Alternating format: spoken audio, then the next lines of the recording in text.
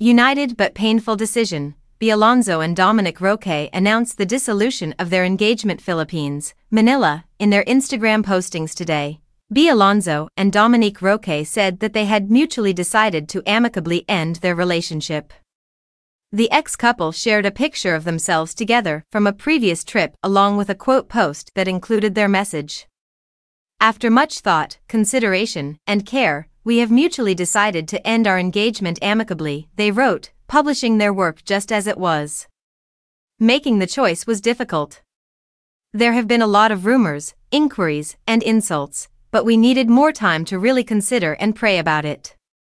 Unfortunately, some even confirmed our breakup without our consent, and some created ridiculous stories that had no basis and were utterly false, so we felt the need to share this announcement with great sadness, for our peace of mind and our families. According to B and Dominic, it was an extremely painful yet united decision. They ask people to refrain from posting more cruel and very hurtful words on social media.